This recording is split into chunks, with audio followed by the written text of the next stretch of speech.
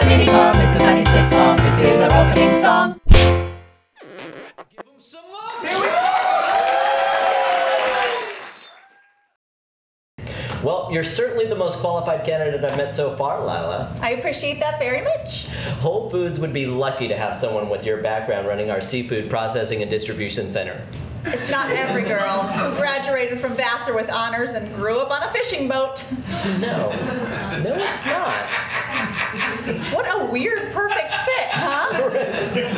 I also speak Spanish, French, and a little Somali. I don't know if you saw that. Oh, yeah, no, I got that. Lila, I think I've asked you all of the questions I'm allowed to ask you, so is there anything you'd like to throw out there? Yes.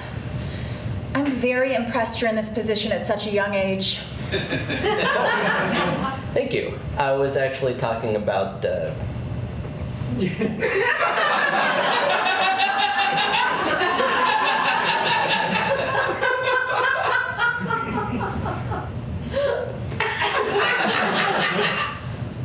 you know. Nope, I sure don't. Well, the law prohibits me from asking certain questions during a job interview. It should. Some things are private.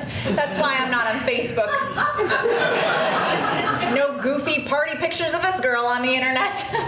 Not that I don't party, because I do. You do? Yeah, privately.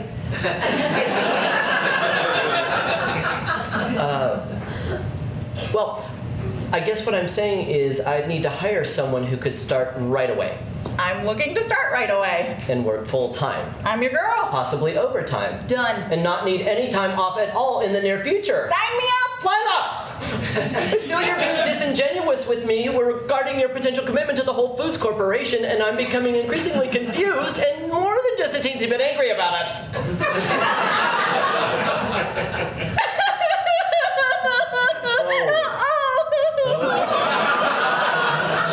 Please don't. I'm pregnant! You caught me! Oh, it wasn't hard! You're very pregnant! I'm 9 months pregnant. My water might break on the way to the car. I'm so sorry for wasting your time, Mr. Carlisle. You're so handsome and nice, and I'm a terrible, lying, hormonal career monster. I don't blame you for hating me. I don't hate you at all. I just don't understand this. I didn't really expect to get the job. I just wanted to feel like I was in the game one last time before motherhood. I'll be staying home with the baby, and I guess I'm just a little nervous about having it all. I want to think you can, but I don't think I can. It's overwhelming. That's pretty big stuff. Honestly, I'm not that well versed in handling lady troubles.